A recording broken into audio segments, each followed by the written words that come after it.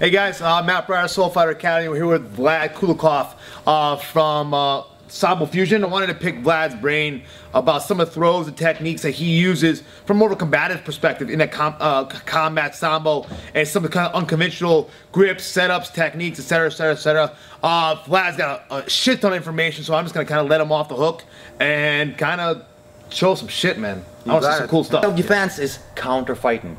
So the idea is to know how to fight, you know what I'm saying? Right, right. And fighting consists out of two categories, kickboxing of sorts and wrestling of sorts. Striking arts and grappling arts. Yes, yes. So if you know, you set. And I'm talking about unarmed, you know what I'm saying? Right. So if you fucking start learning like traditional Japanese Jiu-Jitsu, where you go through a series of premeditated, pre-rehearsed patterns where nobody resists, you'll never get better, because if there's no contact and resistance, there's no growth and reality. Which is why it's very important to have that live, rolling, drilling. Because I've seen guys who have beautiful throws, takedowns of Japanese Jiu-Jitsu, and that's why you lock up and them like, oh, you don't know how to fight. Yes. Oh, okay, I got you. Yeah, you can't make it work. you can look pretty on the mat. So the only reason I like those kind of Jiu-Jitsu people and Aikido guys is because they take a great fall, man. Yeah. Yes. Well, he does take a great fall. Well, thank Speaking you. of which, bury his ass. I hope. Oh, thanks a lot. Dude, I throw smooth, man. No, it's gonna look intense, but I've seen it. That's okay. Yes. No, I trust you completely. Alright guys, listen, we're gonna cover a couple techniques from Georgian grip, okay?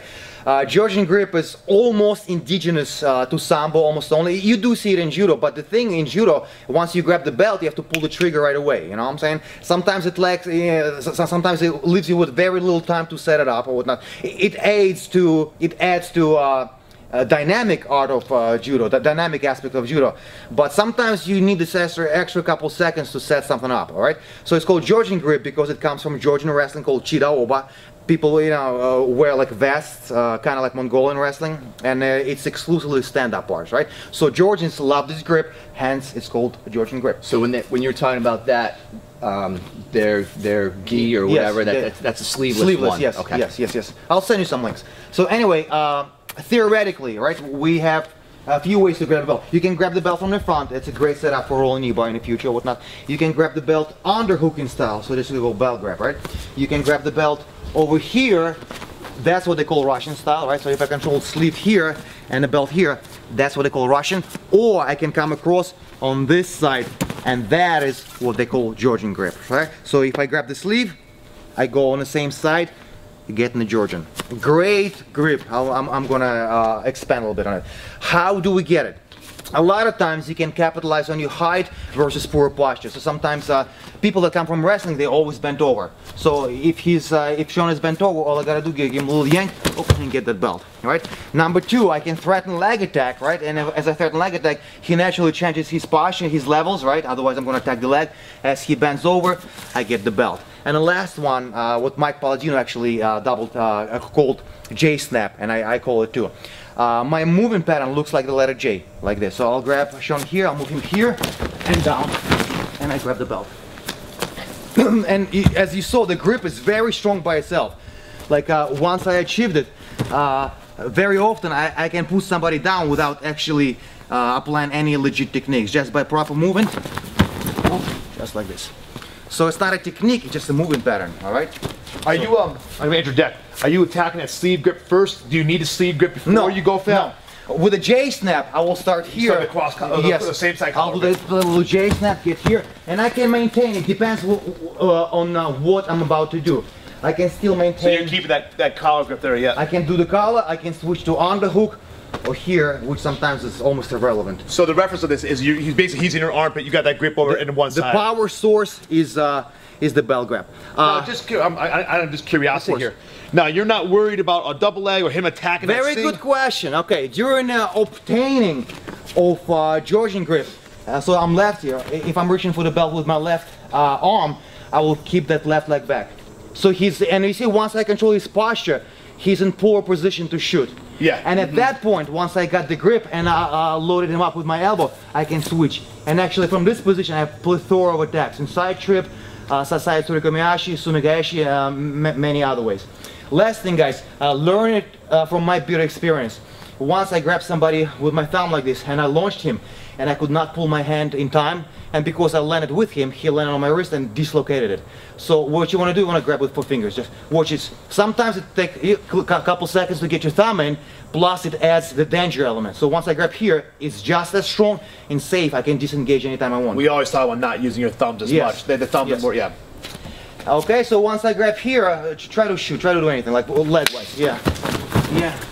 Honestly, not gonna happen. People also afraid of their back getting taken. That was my next question, yeah. If you grips up resin, there is no way he's gonna spin. Like if he beat me to speed, if I'm reaching and he got under, yeah, he might get out. He might get to my back, which I have an answer to, you know? But if I kept that leg back, which means, you see, this angle is way shorter than my back. If I'm here, it's much longer, all right? And once I get the belt, there's no way Sean is going to take my back. Yeah. Now you said elbow. You said one thing. Elbow pressure. Like, you're really gripping that elbow pressure down, keep him up. Yes, keep him bent over. Keep his posture broken. So my first, and guys, no matter, remember we were talking about during our little interview, our conversation rather, you have to move the guy to set him up, okay? And this grip is superior grip. If I grab somebody like that, or somebody grabs me, you should be getting guy like in deep water, in trouble. However, even with the strength of the grip, you still have to move the guy to set up. So my first takedown is here. I'll demonstrate and I'll explain what I do. It's inside trip. I love it. That's my favorite takedown. Yes, yes. Okay, so watch. We started linear, right? Chest to chest. 3 ways of creating an angle. Move somebody, move yourself, or combination thereof. So this one is a combination. I'm going to make a diagonal step with my right leg, and I want to pull Sean in a lateral fashion. In other words, I don't pull him towards me because I'm going to jam my footwork, right? I want to disappear from under him and get, instead of linear, get my side towards him right there. See how I am? That's my attack with the Ouchi Gari. So I'm going to drop on this knee, and as I'm pushing with my trailing leg, I'm going to let go of the belt so he doesn't make my back. In other words, like in Sambo and Judo, acceptable landing would be like this. But if he hips out now and takes my back, that's not good. So if it was Jiu-Jitsu, I would exchange 2 points for 4 points, you know what I'm saying?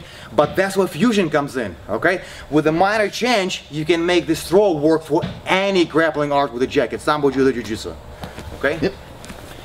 And of course, timing aspect is important, because if I move this guy 1 Mississippi, 2 Mississippi, he did not pull the trigger, he's going to reset. He's going to be somewhat in a better position.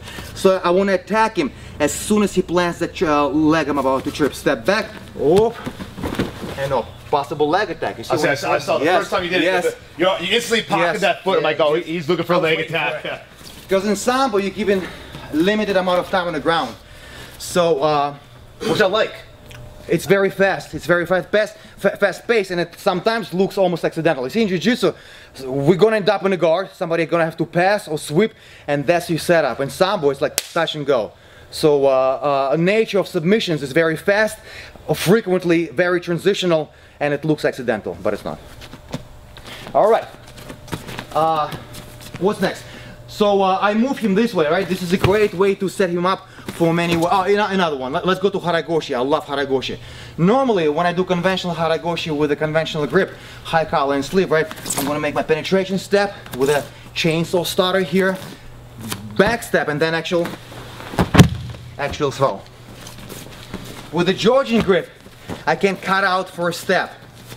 Okay? I can still do it conventionally. In other words, if I move myself, I'll be like this: penetration, back step, and throw.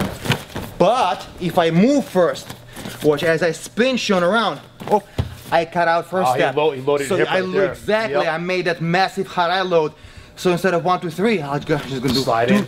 2 and 3. I like that a lot. Yes. So Harai Goshi with the Georgian, the way I do it, is gonna look like this: spin, back step, and throw. That's a beautiful throw. You can do Makikomi same way, which is like virtually identical as far as philosophy and footwork, just a little different finish. I'm gonna move my guy, back step, otoshi step, and I'm not getting hip deep, I'm getting waist deep.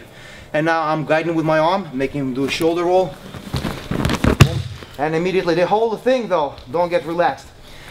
Often if I take me time here, Sean is gonna put his elbow here, hip out, and get to my back again. Yes. So I can't like afford the luxury of taking me time Once I threw him, because my grip is still present, I'm gonna get on my heels, rock him up a little bit. If head comes up, I'm gonna switch immediately to Kesa, scarf hold. If he was burned like that, right, he's gonna bolt his head to the floor. No matter how much I punish, I cannot scoop that head. I'm gonna switch grip, high elbow, and the far leg. Not this leg, because that could be in a crucifix, but far leg. That will stop him from stripping out and moving. You ever just attack the arm right there for a break? Yes, yes, he can attack with it. Yes. Is that something you go for right away, or you typically like going to Kesa or It depends on his pull.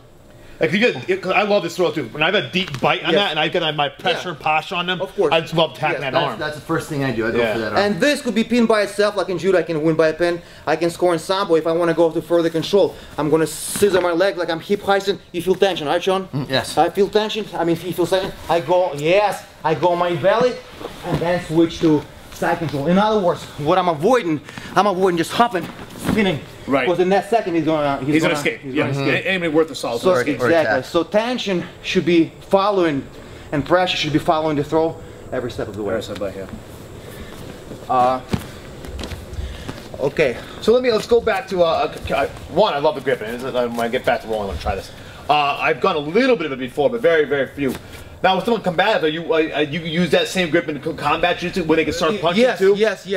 Anytime somebody changes levels to shoot or whatever, get some kind of body lock, I will grab the You're not Georgian. worried like the body shots there, they're incidental. Yes, yes. At that point, yes. Yeah. Because there's no wind up. You really can get a lot of power and step and footwork into that shot. So can I even back up a little bit? Of course. Because I didn't get to see because you guys were watching it. Your first grip was here. Yeah. So you came here, and that's when you started the J. Yes. I go here and then here, and you see how I'm constantly moving my leg back, the one that could be in potential setting danger. up, they're getting, and then you're going right. Yes. So you're just kind of feeding them in, keep them moving until you can establish your control. That's right. And then you work from there. That's right. You also did it off the same side collar grip. Yes. Almost like you did like not a duck down, but. So when you grabbed, you weren't pulling to the outside. You were yes, pulling. and yes, like that. Keep that leg back. So you don't. Yeah. Well, that sucked, didn't it? That's Vlad. Keep that leg. You see the thing about contact wrestling, once you lock up, somebody's gonna have to go. You know, like, oh shit, I got to the body. Guess what? He's on my body too. So you've got no time to stall. Yes, right? yes, you gotta be. So as you did that, you keep that leg back. Yeah. Switch. Okay, so hey Corey, our Ouchi Gari and Harai Goshi were all set up by this massive pull. So sometimes once I'm here, I start to pull, and once again, a guy has been burned, and he knows any massive step with his leg is gonna equal a takedown. So what does he do? He naturally shifts to his side. This side.